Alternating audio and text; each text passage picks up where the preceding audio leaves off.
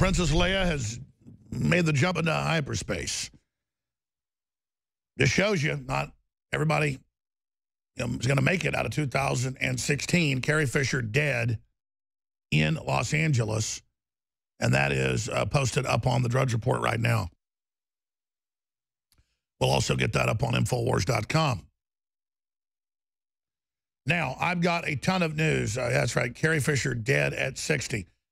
Now, this just broke like 2 minutes ago. If you scroll down, I'll actually read the article. Thank you. Carrie Fisher died Tuesday morning, days after suffering a massive heart attack on board a flight from London to LAX. A family spokesperson had confirmed.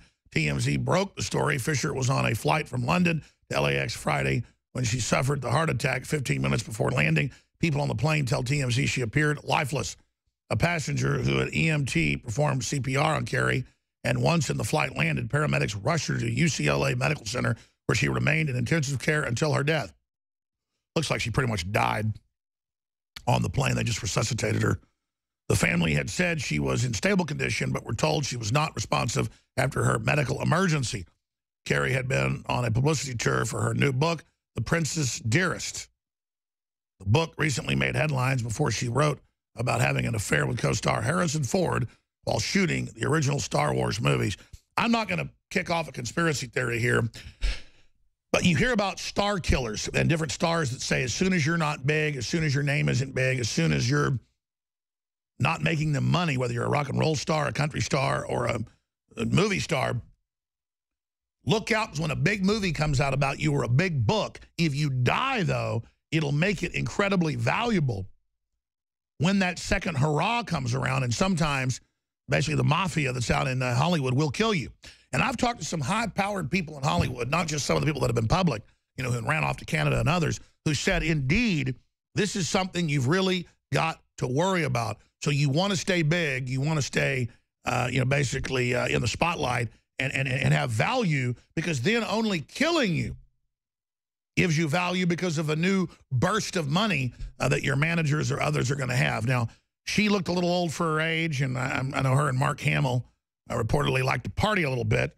So that's probably not what happened. But when you got Joan Rivers saying Michelle Obama's a tranny, everybody knows, and a couple of weeks later, she gets killed getting some plastic surgery, there's an issue.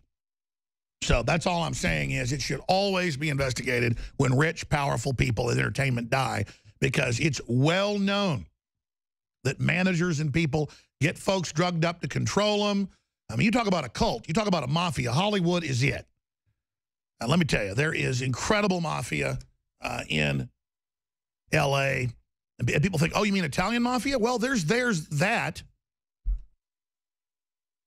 But there's also just other mafia.